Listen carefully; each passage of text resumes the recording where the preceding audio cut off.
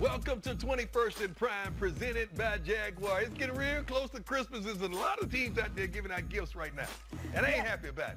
Amber, can you help me, please? They're giving them to defenses because defenses have been balling in the Seahawks last night, Dion, on Monday Night Football. They held the Vikings scoreless for 58 minutes last night.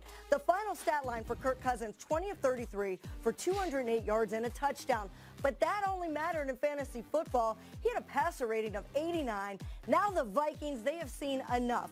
Earlier this morning, they fired offensive coordinator John DeFilippo. Let's say hello to Mike Garafolo. What more can you tell us about this Vikings coaching move today? Amber, 274 rushing attempts for the Vikings. That's 31st in the league. That is not what Mike Zimmer wants from his offense, and that's why they made the move away from John DeFilippo, who was trying to be creative about some of the things he did to substitute for a running game. In the end, it wasn't working out, but I saw things, and the broadcast team on Monday was quick to point them out, that were not necessarily on the offensive coordinator. I'm talking drop footballs, I'm talking receivers that Kirk Cousins didn't see open, an offensive line that just wasn't getting a push. I don't know if this is going to be a quick fix, Prime, with Kevin Stefanski, the quarterback's coach, becoming the OC. I would expect Zimmer to be much more involved in the offense, though.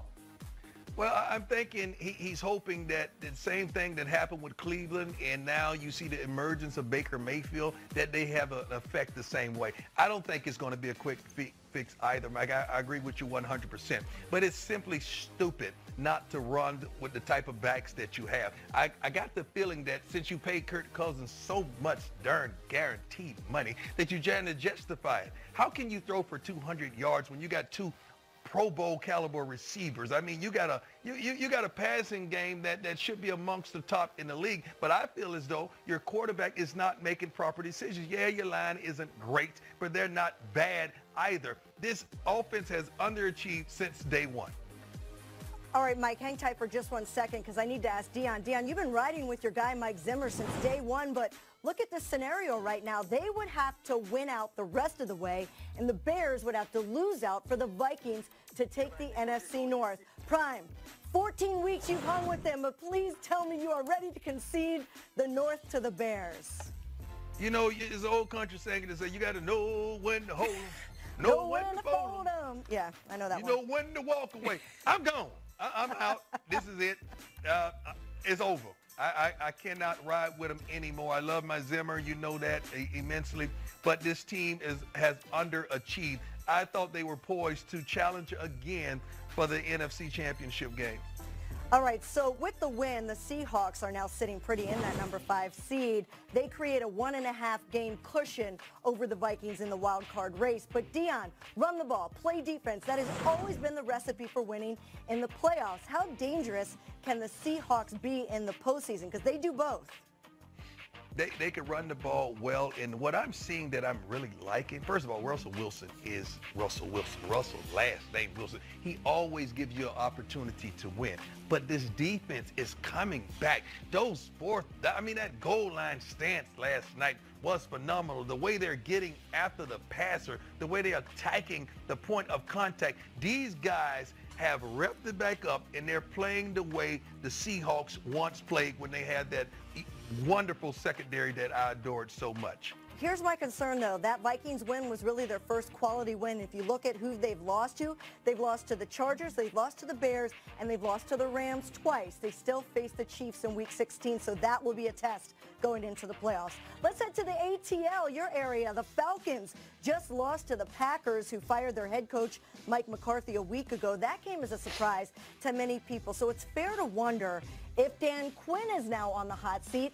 And Atlanta, Mike G, jump back in here and tell us, what do you know about Quinn's safety and also that of his staff? Because it seems like coordinators are getting fired left and right this season. Yeah, Amber, I'm taking him right off of that hot seat. Dan Quinn is going nowhere. I have had conversations with people familiar with Arthur Blank's thinking on this one. He is safe. So is Thomas Dimitroff, the general manager. Blank still believes in these guys who nearly brought him a Super Bowl championship and lost to the Super Bowl champions last year on a 4th down throw to Julio Jones. But that play was called by Steve Sarkisian, the offensive coordinator.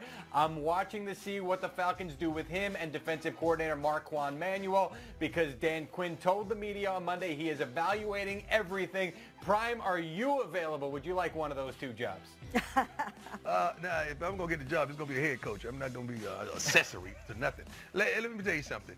I agree with you wholeheartedly. Dan Quinn, I think he's safe. As a matter of fact, I know he's safe because the defense was decimated with injuries. I mean, you got two safeties, a linebacker. These are some of your perennial, like Pro Bowl caliber players that you're missing. You cannot replace those. You only have, a roster of 53. You can't replace those type of guys that you lost. Now, offensively, that's where I have a problem. And I'm going to go back to, I don't like the way they're treating Julio, man. I just don't.